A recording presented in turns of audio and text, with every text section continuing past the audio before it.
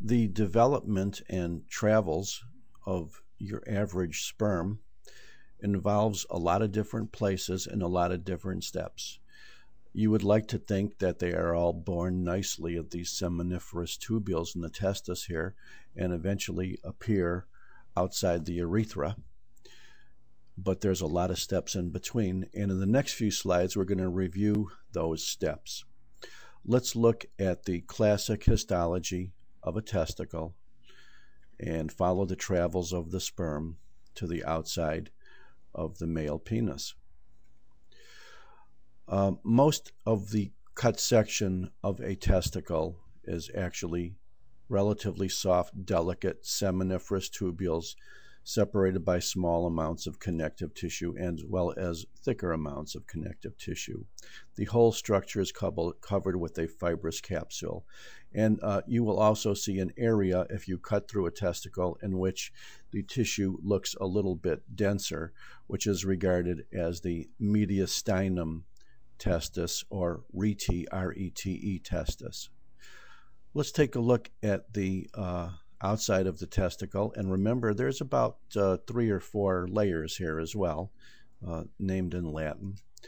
The most outer layer is actually a lining of mesothelial cells, just like we saw in the pleural cavity, the pericardial cavity, and the abdominal cavity, which is the same lining of the abdominal cavity. It's mesothelium because that's where the testicle comes from.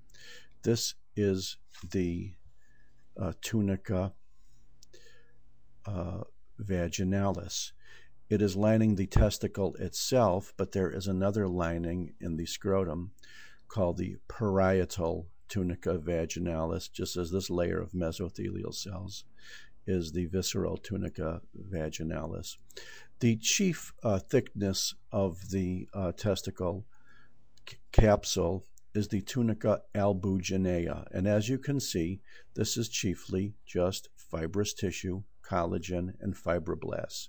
Theoretically, there's another layer before you get into the seminiferous tubules, which has a lot of blood vessels like here and here. It's the deepest part of the tunica albuginea, which is called the tunica vasculosa. You can see some vessels here, and it's not as well defined as the other tunics, but nevertheless, when you go into the very deepest parts of the tunica albuginea, you'll see blood vessels, and that's called the tunica vasculosa. So much for the capsule.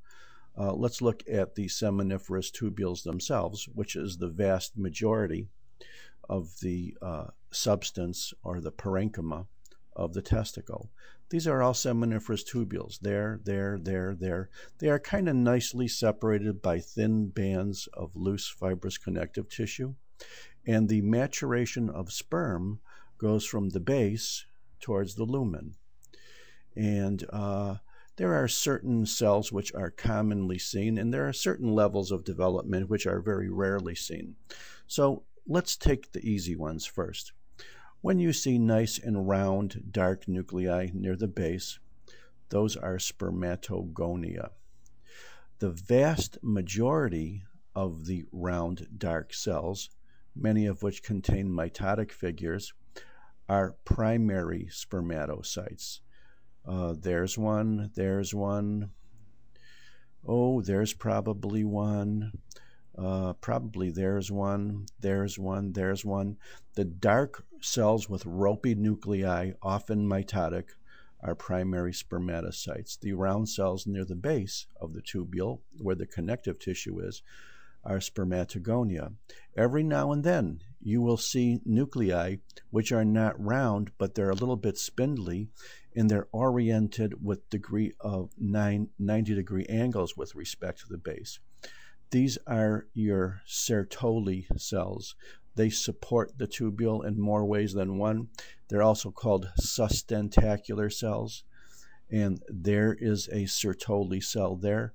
Notice the Sertoli cell nuclei, like there, and there, and there, and probably there. They are not round, and they are not as dense as the primary spermatocytes. There is a cell called a secondary spermatocyte, but it is very rarely seen in human tissues, and when you think you see one, you're probably wrong. So for the most part, let's ignore the secondary spermatocytes. We all know what a mature sperm looks like. It looks like this. It has a very, very, very tiny slit-like nucleus and a tail which is usually beyond the resolution of light microscopy. And anything in between, like perhaps here, can be called spermatids.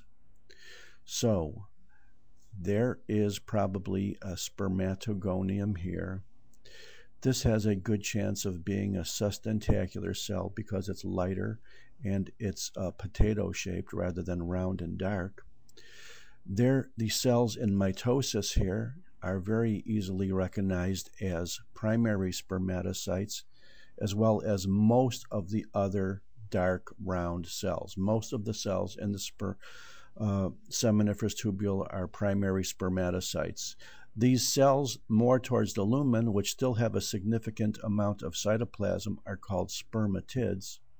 And last but not least, whenever you see cells that look like classical sperm, like right here, a little head and maybe a little tail, those are your mature spermatozoas.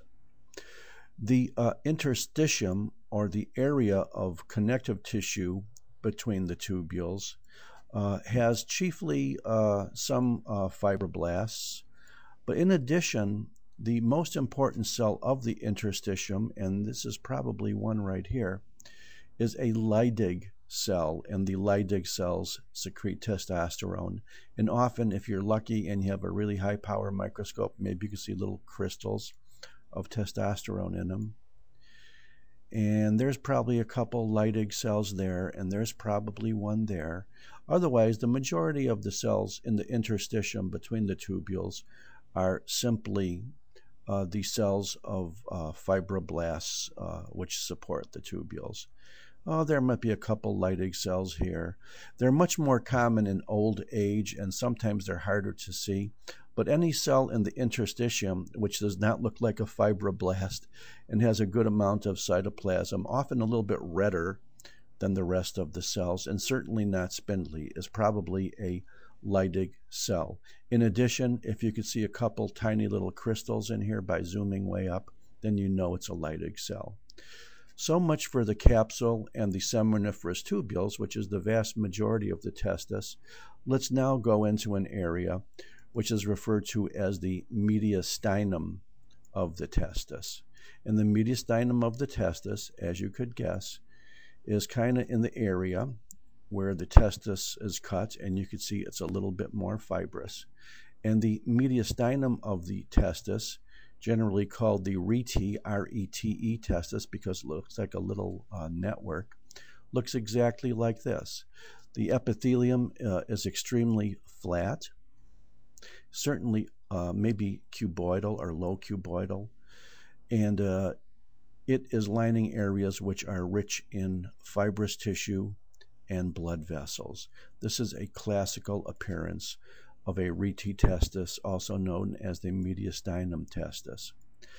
Now, I want to tell you something that we may or may not see here. You know this is an artery. You know this is an artery. You know these are ducts lined by columnar epithelium. There is a series of tubules between the classical seminiferous tubules out here and the rete testis, which are called the straight tubules. And I don't think we're going to find any in this one, and it probably doesn't matter. But just remember, if you see tubules in the testis that are not part of the mediastinum of the testis or rete testis like you have here, and they're not seminiferous tubules, but they're lined entirely by Sertoli cells, then you know that those are the straight tubules or the ductuli recti.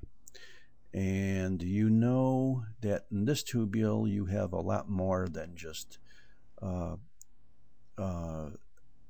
Sertoli cells. There's a lot of spermatogenesis going on here. But just as we close off, you can see that these are probably all mature sperm.